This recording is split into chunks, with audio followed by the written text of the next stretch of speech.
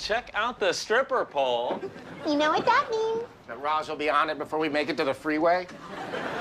You know it. This is so cool. Here's some champagne. Well, I would like to propose a toast to a well-deserved weekend. What are you doing? My plan was to jump out at the state line, but one of my nose plugs fell into the toilet.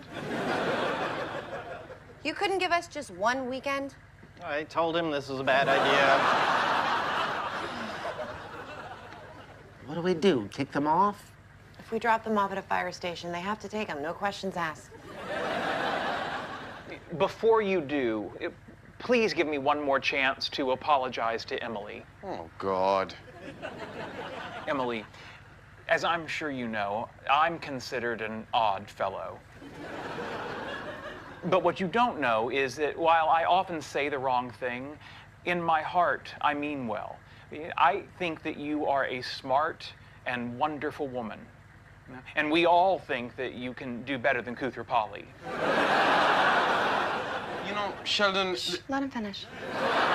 So, for all the times I've offended you, and all the times that I'll offend you in the future, I'm sorry.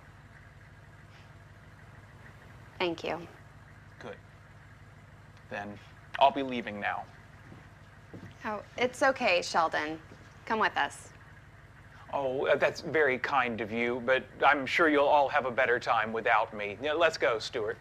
But I want to stay. Stuart, now!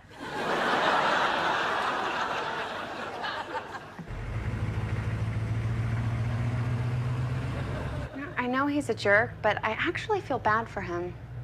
And now you see the problem.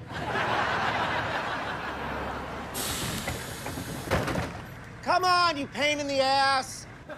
That's me! Bye, Stuart. Hey!